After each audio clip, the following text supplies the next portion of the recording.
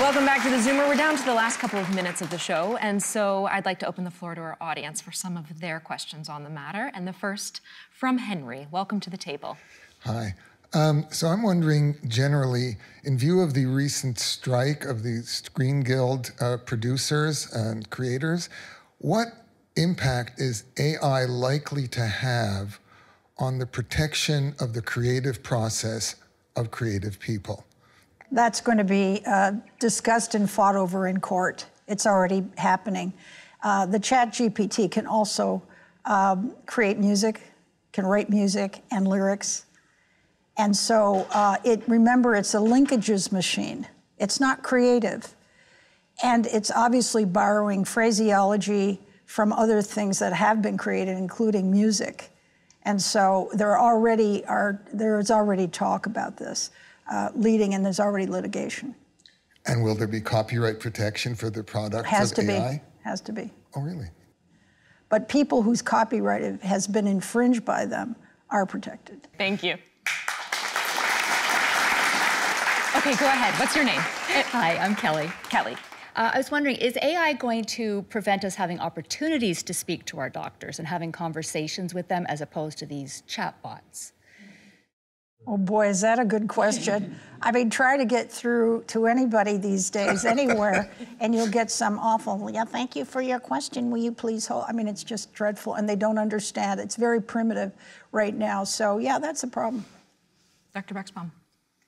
I would say it actually has the potential to make it easier to see your doctor because they're going to be less bogged down by incoming messages. Some of them they'll be able to offload potentially to a more sophisticated version of ChatGPT. So it's going to make the healthcare system more efficient, and you might be more able to see your doctor when you really need to and get good advice. One of the issues that will make it easier for your doctor, again, is the notion of transcription after a meeting.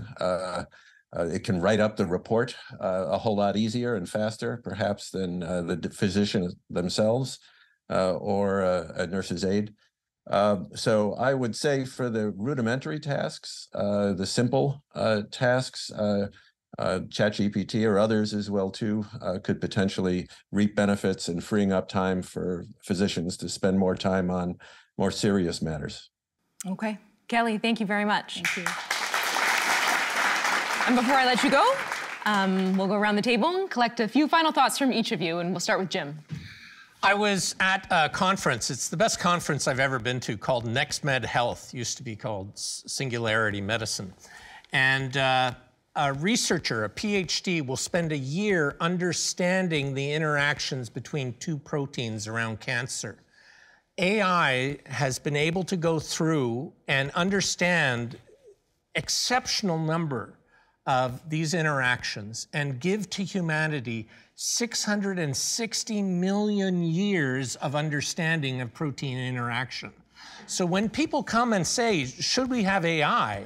This is advancing human knowledge by 660 million years, and we stand on the shoulders of AI. And so I'm very excited about the future. Not to say we don't need guardrails, but I'm very excited about the future.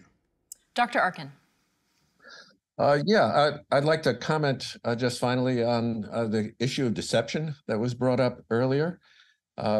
We need, as AI scientists and roboticists and others as well too, to determine whether these agents should be allowed to lie to us or not. That's not an easy thing to do. If you believe in Kant, you would say lying is never acceptable. If you take the utilitarian point of view, then it is occasionally. I've been working in this area of robot deception and giving talks about it worldwide for about 20 years now. And we still don't have answers as to what is the right or wrong way to do it and how it will be regulated. So I think we need to pay attention to that as we move forward. Yeah, I think generally speaking, I'm conservatively optimistic, but I think the big tech companies who are really driving AI have to be in line with the healthcare bureaucracies who, by definition, have to be slow and careful. And so they have to get together and make sure that this goes along at a pace that is good for society. It's not too fast, but also not too slow. And finally, Diane. Well, as I said, these devices are just automation of human potential. And and rapid automation, it's very important to know from a deception point of view who's programming that device, and that's got to be regulated. All right, well, we'll have to leave it there. As always, a big thank you to my panel for your expertise and for being here, and for you at home watching. We'll see you soon. For now, it's time to zoom out.